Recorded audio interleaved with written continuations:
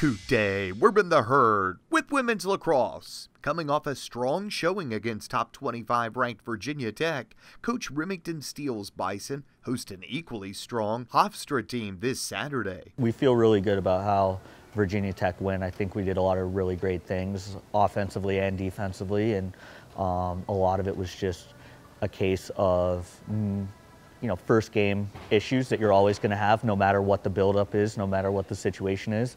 And I think a lot of it in transition and things like that were just because of not being able to get on the field as much as we would have liked to due to the weather. Playing back-to-back games against tough competition may not seem like a good idea to most, but Steele says these games prepare the Bison for upcoming Patriot League games. By playing a lighter schedule, we're not doing ourselves any favors later in the season. So, we're excited about the challenges. The team has been amazing at just facing everything head on and taking everything that's been thrown at them. So, we're just looking for improvement. I think our goal for this season is just to get better every day and be better tomorrow than we were today. Senior goalkeeper DeWitt agrees with their head coach about their scheduling philosophy this season.